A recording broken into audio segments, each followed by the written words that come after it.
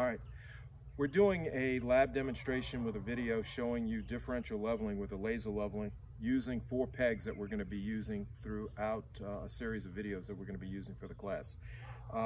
As you remember, when we did lab 7, this was a fairly simple exercise. We didn't do a whole lot in class. We have a laser set up on a job. It's spinning, it's leveled itself out. The control position is at the rod. So what we're going to do is we're going to put the rod on top of the stake, and as we move the sensor down, what we've done is we have taken and eliminated the beeping. So what I'm doing now is I'm watching the video on the screen of the sensor to determine when we have hit the spot. As we're coming down into this, we're finding that we're hitting the spot at 462. And as we're locking off on that position, we're about 463. So we're going to mark down 463 as the back sight. And in marking the 463 down, we add that to the beginning elevation of 100, and it comes up to 104.63. We're going to proceed to take the side shots 2, 3, and 4, and we're just going to take the readings. We're not going to do the math. We'll do the math at the conclusion of the series of shots, and then we're going to back sight, actually take a foresight to point number 1. We took the back sight to get the height of instrument. We're going to take the foresight to close the loop. So we're going to proceed to point 2 to take a rod reading.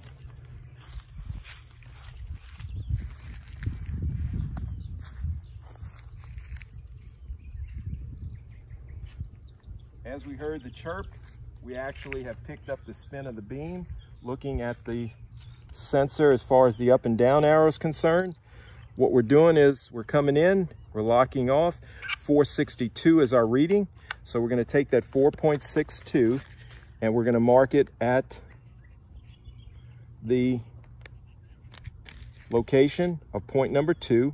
We're going to proceed to point number 3, take a side shot, and then we'll go to point number 4. As you can see, the back sight and the side shot are approximately the same.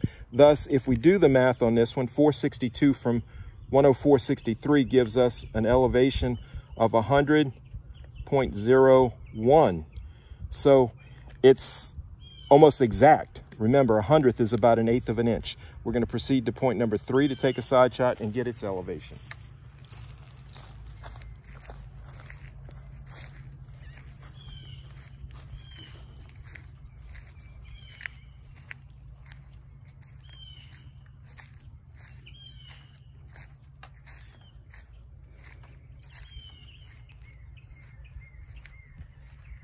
As we come down into the beam, we have found that it's steady bar. If we read across the blade, it's 5.00. So the side shot to point number 3 is 5.00.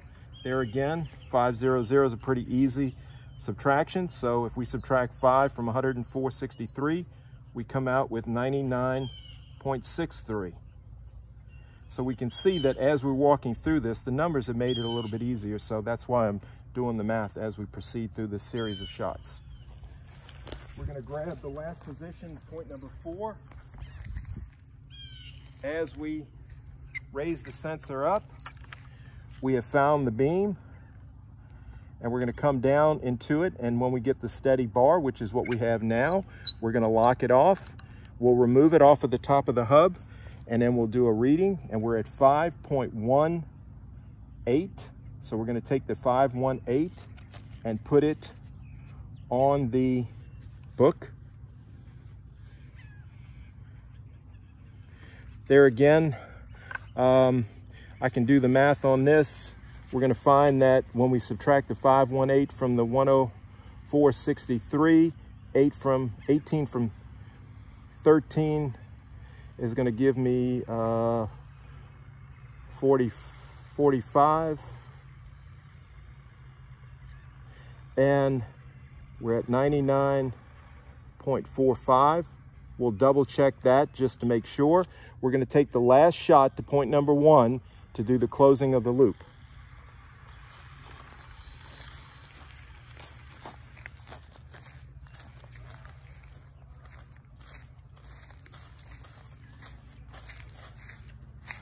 If the loop closes flat or perfect, the reading should come in at 463. So as we slide the bracket down, we're looking to see if we have done it correctly. We're bringing the rod into the beam, and as we bring the rod into the beam, we're looking for the steady bar.